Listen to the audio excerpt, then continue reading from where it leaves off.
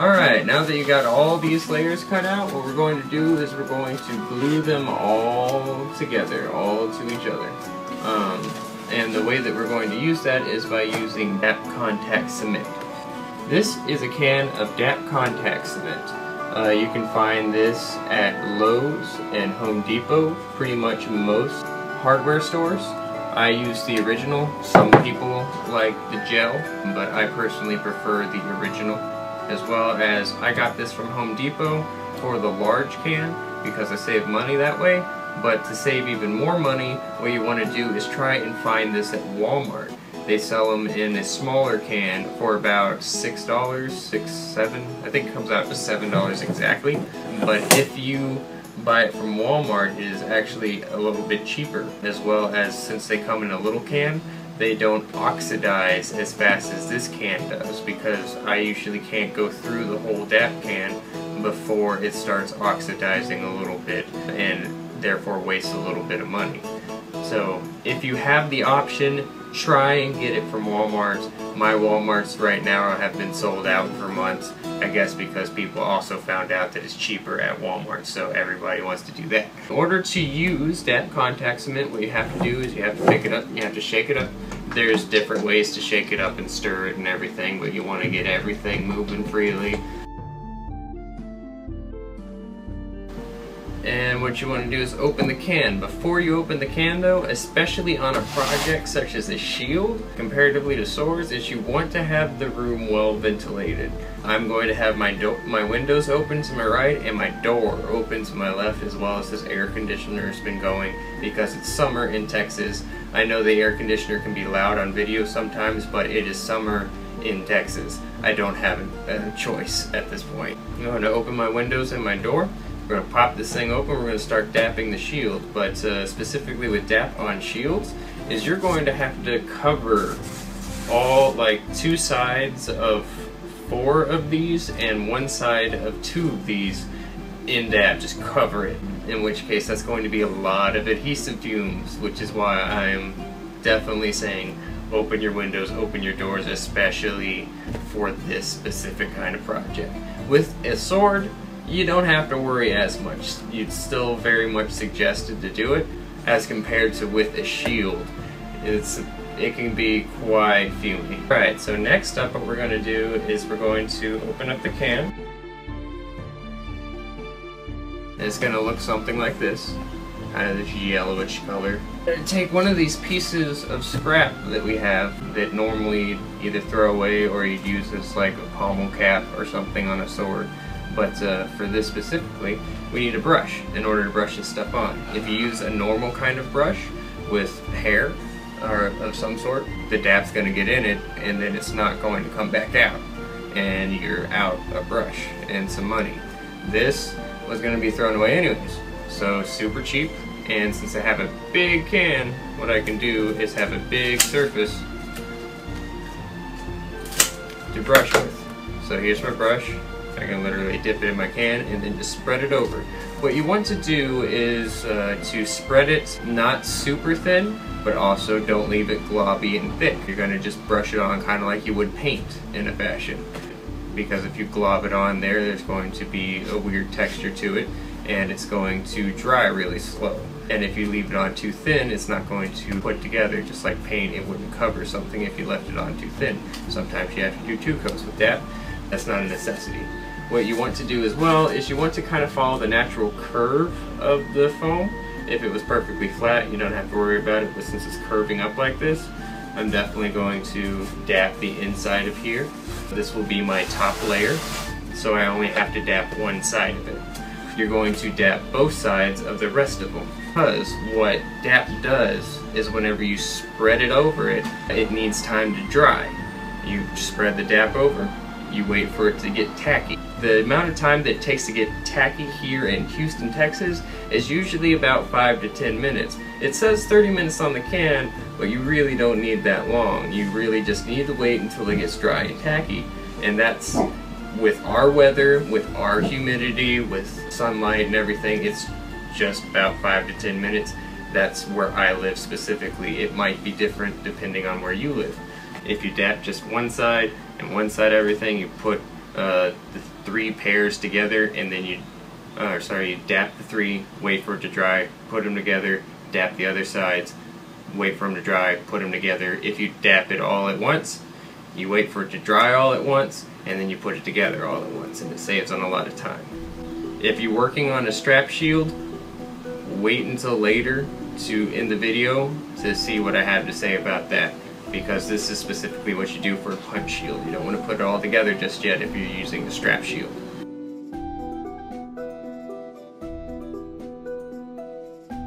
Globbing it on would kind of look something like this and be all globby areas, but what you want to do is you want to spread those globs out.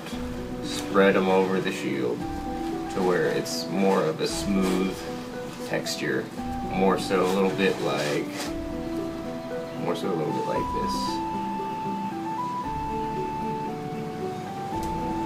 Still some globby spots in there that I need to get out, but I'll do that a little bit later.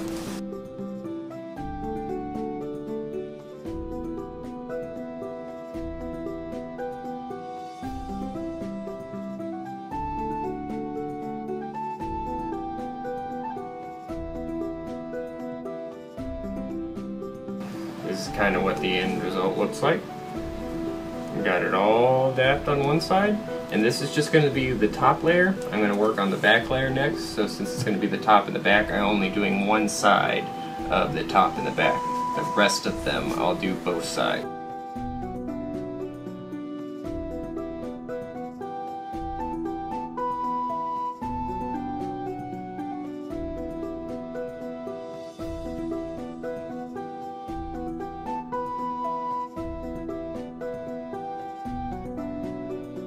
Okay, this will be the back.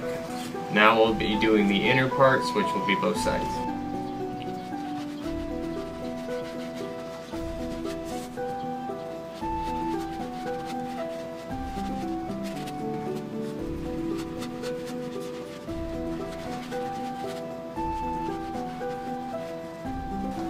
Alright, so this is where it gets messy, because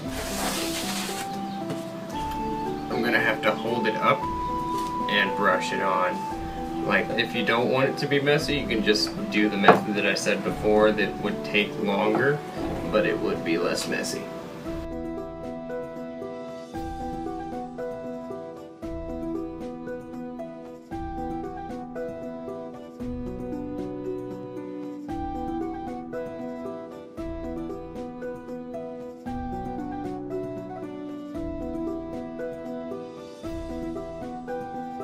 And in order for it to dry correctly, we're going to have to set it up against something like this, because if you lay it down on the ground, it'll try and, for one, stick to the ground.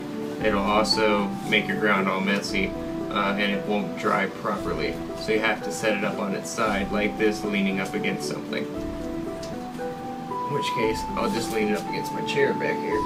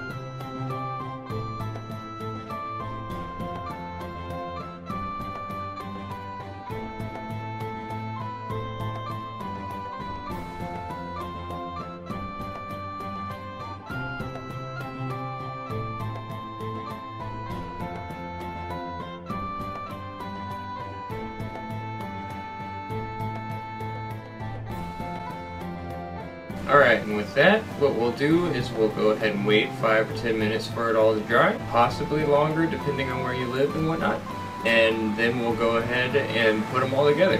Alright, now that the layers are dry, we're just going to go ahead and stick them together. We're going to start with the inners. Be sure to line up the edges as best as you can. Remember to stick them together with the curves towards each other. Line them up as best as you can because you don't want to be wasting any foam for later and take away from the width of your shield.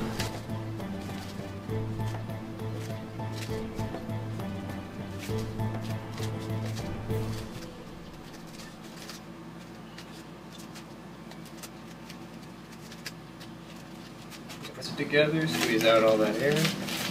I'm not going to bother pushing it together too hard now, just so that you don't mess up the DAP on the outside or anything.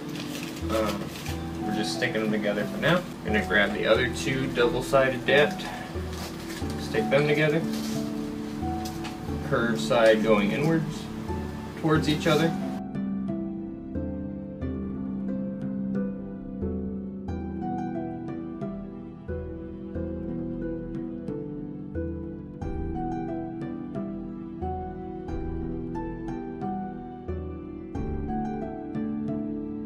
Squeeze out all that air.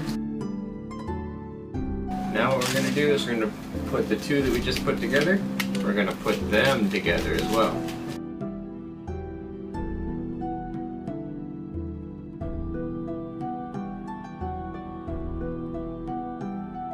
Squeeze out all that extra air.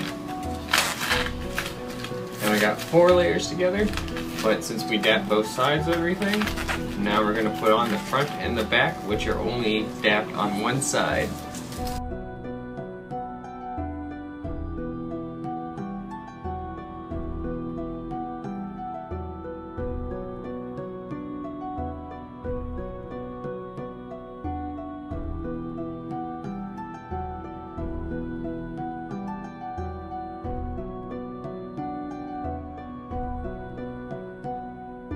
Now what we're going to do is we're going to press down on it really hard, but to get that much pressure over this wide space isn't going to do all that good with just hands and that much pressure. So what I'm going to do is I'm going to set it on the ground and I'm going to step on it. Just kind of push my feet around to squish this all together.